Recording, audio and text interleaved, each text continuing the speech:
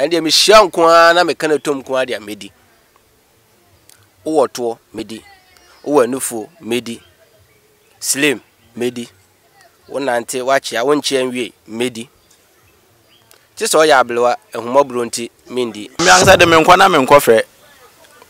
Cause me share 1 2 make come out in church me more location pop up no fast. Fanboy no dey pay wa onim. Say adem me di ni bia keka nkan de mbaya ogbon wan fo na ade de na ebe ni nkan Obaba na was solve questions we me dem ho. Eti me be no project angasa. The project is starting to say me kono tribe by tribe. Eti se media igba or se me try say next we no me ko fante. Eti mi wie ya be ka crash for ba won se crash de kwan wa. Eti me tumi anko ho. The Boys Quarters. Hello viewers, your friend is Sandy Asari. Me share Zion View TV. Enti uso share na ube insure. Zion View TV. Stay happy, stay informed. God bless you.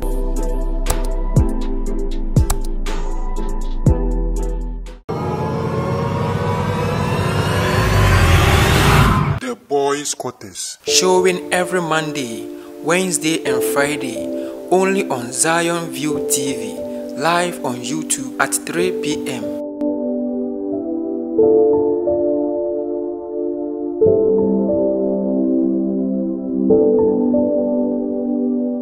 Boys Quarters. Yeah can sem. Boys Quarters. Yeah can sem. Boys Quarters. Yeah can sem. Yeah can sem. Ebusuya sanso mo akwa babiam eba Zion View TV so sanso mo akwa ba kase pa eba program kase pa wontuma eda social media bom frama se pop edino Boys Quarters na wade so amame yeah can sem because so me sure say wo like na wo sanso share de amame na oma afofron so enyambi atumi adan ahwe so Zion View TV enepa ane de ma wo program dani de na twa kurusen emu akwa bakase pa eba so edi no breto bakache na nakwa me amofa obowura Facebook wa na amofa GH watawala ene twetwa mu no Tev the top guy so twam ana yogo seller aka Arrow the G Aroma the GH ana sofuba tog yo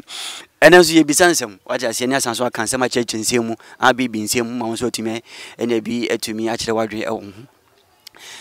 menu memen ama break your virginities sisi ani ye pese ensanso emisa biom eye wa wo hwe nso the first time won ne oba da ye no wo fele sen eno no atumi eden aba nti awieye mu no awu fa se wa ene na wo ne oba ne da wieye no na de chie no wo di si hono mo a anase wo to aso obi wono mo se meto aso ma je se emero akura no sanso form sa na menu mema o madwen chete ana yiwa so na betense me ko sofo ba no ne wona me ko tidi machi tof yeah talk so ni chase mo ye bi say me am so are you ready etie for Yo. Ya utina udisisi form na kan wadwen ne yanko. Okay, after man have a fake sex with a girl, yeah. Everyone no man shut down twice because of the school aspect, yeah. But if say after some few years, about 2 to 3 years after school, and I feel the humble to me the back. Sana yo mo no medun ba na sa fe de e won se eni de bi be show mu na kono bi be show mu tin wa na fe ko no ko frɛ no na ye course o mi ansa de me nkwa na me nkɔ frɛ cause me share 1 2 me come adwen church me more location pop up no fast untuanzo oh fanboy no dey pay wa onim so for ba na wo de je na correction na wo tua wo de ma na so ye oh be be share that I say your correction so but how de onim ya no kasa na dinase wo share oba na man vibes na say wo man ko so location wo so title ni location hard target location la me nya ma vibe 1 2 pa me come hu adwen me chose say a wonya ati ase na ende enkwade no ba na ba no manu afoso waba fast man enye dro perfect quality. Hey, Aroma, ada wada. Ana semna toso. What's happening there? Udi bisa. Me din chirim. Me mom de. Feze na pepre koto mu na me hu se ade foforo awura me ni padua ni mu. Amu kube na ase no. Kube na ase no. Se me pre ade ko hye anu engine na nkasem. Me fili wie ne man fan to form. Man fan to form. And they say sisu ani. Also nyamba mpa me se me hia no. Tiani me wan e ka de obi abre wa bat na me na mendi. Tefi wona de if one day me pro me ho kama and dey me hia nko na me kana tom ko ade amedi wo to medi wo anufo medi slim medi wonante wachi a wonche anwie medi ti so ya ablewa ehumabro nti mindi wo wajimi ana wo ye peni na se wo be chia wo to a kire me a medi no ane me ha na utua na se anu so anu no sa chema me ka place baby ho be 1 cedi to bende nse o de na wo ma 1 cedi na wabo aja wo na se baby ho me niska te no baby am niska no me de anu be hye ho ena baby anu nko no so no ska be ko e nko sa enu monyam so kan wo ma pemu na enu monyama se on se adom ma pena ho adom chema nyame na de ma wana se ho na de ma chema na chema asma be sa me de na se ade bu e call no ye mfre wa huntumi e ko mi hu to de aggressive e to me de be ko chese me hu to nko ade se ye to na nkofo yere num na hotumi fa mo chena mi hu se wa wale de ane majai obi de on fa bi da obi de but to no me hu se ne to no be daada me de be daada me to bi daada na se to no obi a hye ho kawa wo be fa na ono a hye kawa ne hu se wa hye kawa na se me a me be din de me de hu watawala GH ba ko pe de ho suedru boys quarters ye kansem boys quarters ye kansem nana mofa we de o se mpenufo se enya haban bia na eden eye dru na kan de ahun se obi o ma anka oye saade no first day and the first time I we break no na de na bo say I say ohun say why boni bi I say why ya de bi enye na like say ode no ho manyame na de but me no ohun say meka say mi wie no e de ko be 1 week na de na say my addict atom the man say me hu ni say abeg say wa ma mo homework bi enumre bi say me solve questions bia wo ye homework no me nya nti akwa ti say ba hu say na say sage no na me nim no nti no e sa bo say o enumre de ma me ye den ma me fe bi ndwodwo mo one side what you say na ye friend abonka say me de bi dwodwo mo one side ti ya na ma dem ma frege no na de but say it is as a minute starting na de no nti say my friend bu no twetwe no one dem to me fucking na no feel me wa ma fro na de wo mba na de me from ma che wa de na de bezo ye den oba na me ye den me tafel ti him de sa no na me bogum sa nti ebodu be bia wo na che say afi no enye ba ko na me ye den me relax wo no so they say me buem I just say MTN everywhere I go but me no me MTN for that was why MTN for ya the pan say everywhere you go what the buy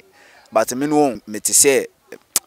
Zion View Construction say won ade efe nko dan efe na wosi na ade me pe bibi to say Zion View TV what the program be to say boys quarters aba bibi the efe that program nti me no sa na me tinti wo your buy na me hu pe me say oh nigga get we me feeling na ade me hu say I say me pe say at once na me say den me sa count on say o buy bi o ma wo friend na say won ne kan na dia o yes o me fia mentia na de but me no mo say I say na me ta still me pe say me den me win nti me no I say me be addict you get it yeah pe say me tafro me so mu na me tafro what I say it me say boy no bad boy nti wo de ani de from there no na say what be addicted to say oni oba ba de da nti wo de bia no enumre bia no woni ma de da sa na na mo fa in the dine de ho ntafro ne de ho but me no me koye te say ma me ka che na Zion View TV it say oh me hu na like one sample who say Fred boy na me so me hu say mbai pe afefe de pan nti o ebi mu ba me ho be hwe TV na de obi ba me ho ma hu say opese I say o card no o ye me ahohye bi na de but me emu nye da me nye den me ntwe me nkobota me mpo me gya wo ma say waste your time no we pray ba me pe man kasa ma den ma kɔ ho ma kɔ fa ba de efe what you say na me de aba na ma be tafel nti no say ade me di ni bia keka nkan de mba ya bon wan fo na ade de na me ni nkan no o baba na wo solve questions wo me dem ho Tough to as well. Okay. Maybe after the first encounter no, I said on say yembre so no me menyi kakra maybe me penny crash you. Okay. Me that's say what this way. Ti any address no ti the na me kan no any address no say na scene consciousness no e wo ho pa ti wo koye sa de no wi a ya na wankasa no ade chi a wo ho oba no kra bi wo kra na wo tete ya na wankasa so ti so bu fo see really I won't community and if new over ati now that me feel very bad. I felt very bad. Ati now I imagine you but I won't say body no develop with taste no I feel there no na me to me share mo so bio enti me be any project ankasa